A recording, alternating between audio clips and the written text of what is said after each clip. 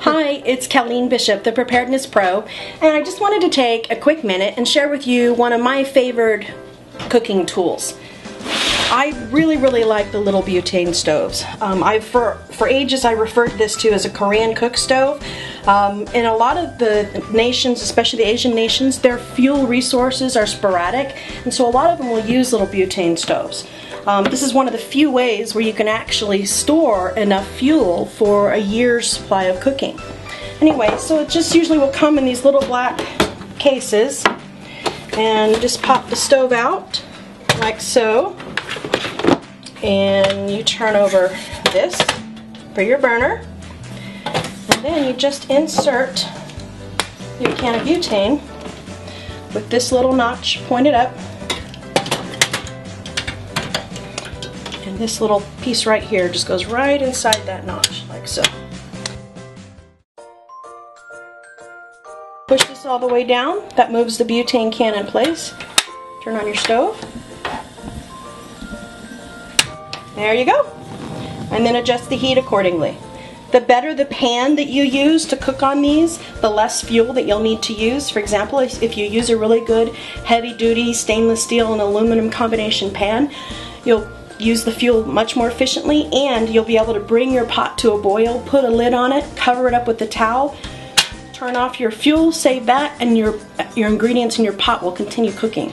So this is just one of the many ways that you can cook inside. You don't have to worry about ventilation when you're cooking such a small amount of fuel at a time.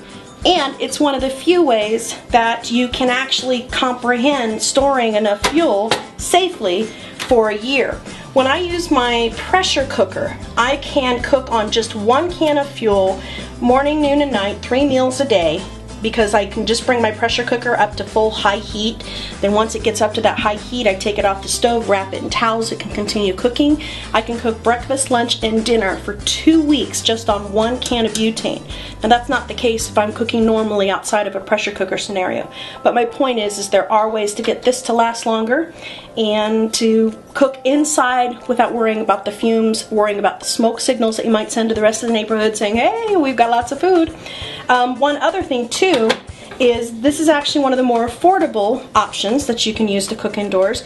When we first purchased these, we did so at a trade show, and I believe they were about $15. Now you'll pay anywhere from $20 to $22, but I usually watch for the sales. Once they get back into the teens, I go ahead and snag a couple others. Very good gift for Christmas time and birthdays, unless of course you have one of those people who would kill you if you gave them something like this for Christmas or birthday. Anyway, I love it. We have a few of them. We believe in backups to backups to backups on everything, so that's my tip for the day. Hope it helps, and I hope you'll practice with it before you expect to use it in an emergency. This is Kellene Bishop, the Preparedness Pro.